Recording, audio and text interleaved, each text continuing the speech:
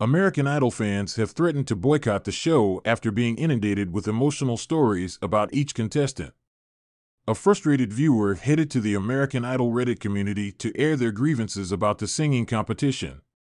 "I really can't with the sob stories anymore, especially with the sneaky edits," they wrote. After explaining that one contestant's loved one had been dying of cardiomyopathy, the fan revealed that they had lost loved ones to the same condition. "I didn't want to be reminded of that pain while I'm just trying to enjoy a singing competition," the viewer complained. "This show is supposed to be a distraction from the troubles of everyday life, not make the viewer break down while watching." They wrote that while they understood that they can just fast forward through the parts they don't like, they find that American Idol can be a bit sneaky about the way the moments happen. "I thought I forwarded through the sad stuff, begin the song, and then wham! A recounting of a loved one's death and a reminder to me of my own pain. It's got to stop.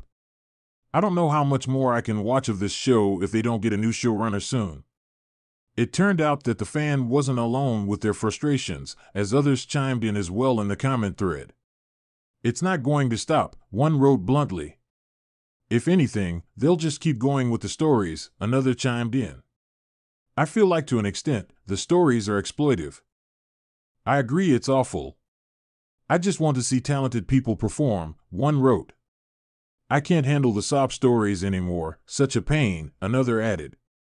"I will only watch it by DVR or time shifted, so I can FF through the blah, bloss, and voices that don't interest me. I can cut an hour or more off the show. I don't think I would watch the show otherwise." Idol's Facebook page for ABC Idol has been a good indicator of who goes far on the show. Its stats have predicted most winners.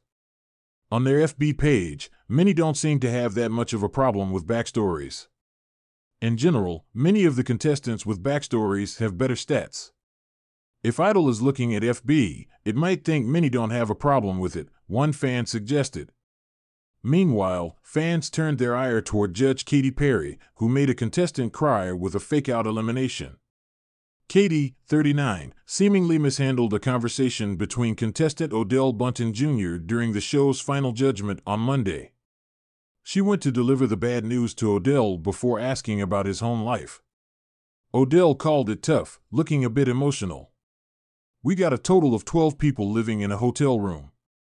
Just 2 beds and a little kitchen area," he said. Tears began to fall as he spoke to Katy, calling today an emotional day. Katy then seemingly told Odell that his time was up on Idol.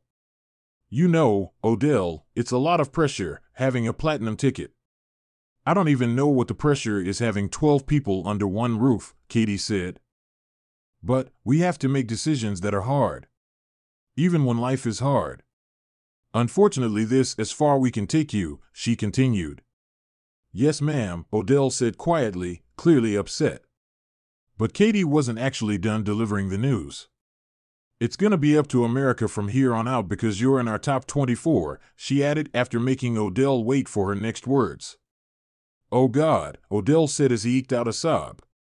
Idol judges Luke Bryan and Lionel Richie went to comfort Odell, who was clearly overwhelmed by the news. Katy's move did not sit well with fans. "Katy, I hate you for that hashtag top 24 hashtag American Idol," one person wrote on the social media platform. "OMG. My heart dropped for a second when Katy did that. Damn you, Katy Perry. I'm so glad that Odell Bunton Jr. is in the top 24. Hashtag American Idol," someone else raged. "Katy, why you make us cry like this? Hashtag American Idol," a third person chastised. "Katy had that man thinking he about to go back to that hotel tonight with 12 folks. Hashtag American Idol," they added.